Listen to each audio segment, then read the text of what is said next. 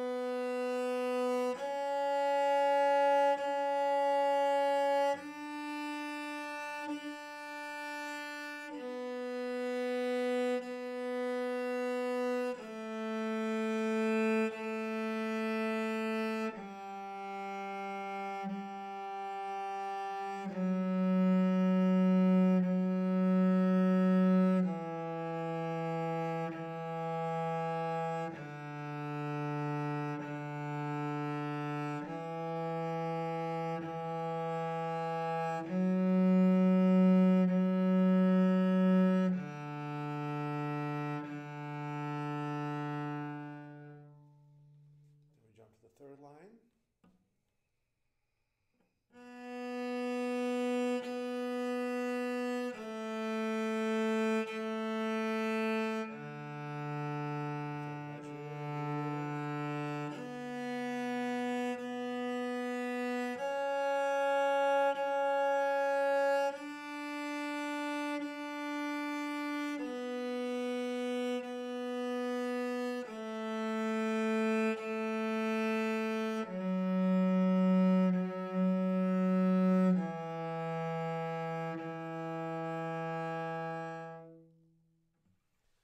So while it may have appeared that I was actually playing what was written all along the way, the first note, which happens twice, is the same note. So if I'm using this pattern of 2 bows per note, I'm just going to play 2 of them. And you notice that I skipped through some different sections.